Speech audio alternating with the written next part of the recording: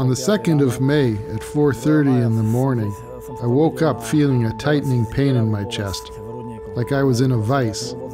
Together with this, I felt a burning pain in the inside of my chest bone. The EMS came very quickly, within 5 to 7 minutes.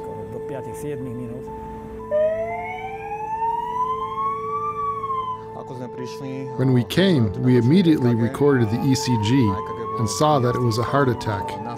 We sent this ECG to a heart center using STEMI technology.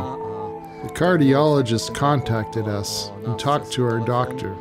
He confirmed the heart attack and indicated the treatment. Myocardial infarction is a serious illness.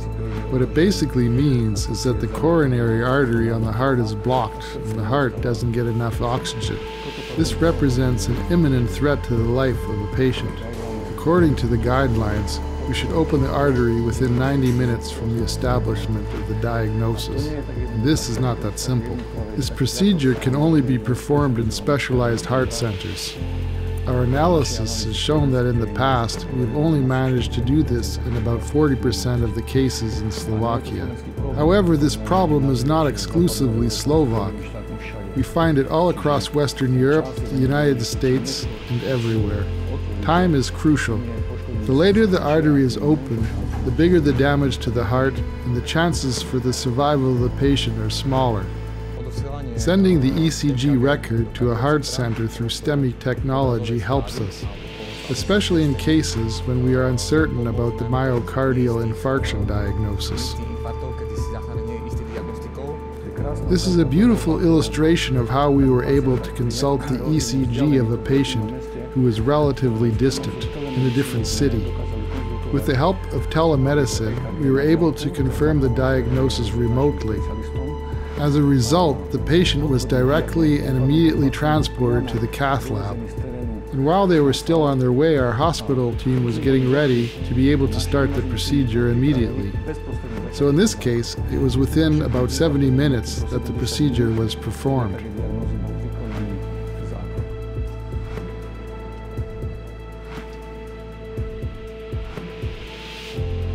In the scenario in which the EMS would come and record the ECG, then transport me to the nearest local hospital for perhaps another ECG recording and a diagnosis confirmation, the time would be lengthened. But because the specialist decided right away that I have to undergo the procedure immediately, the time was shortened, maybe even by an hour.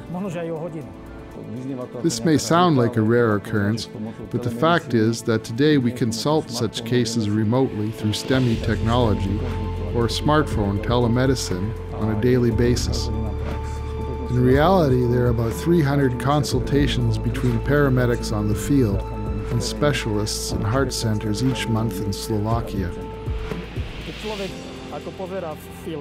When you watch a movie, you may see the ideal situation: the arrival of the EMS, transport to the hospital, and the performance of the surgery. So it was in my case. It's thanks to the contribution of STEMI technology that I'm still here today. It's not only about surviving the heart attack and the procedure. Many times it is about how damaged the heart muscle is when the patient leaves the hospital. And this influences quality of life in the future.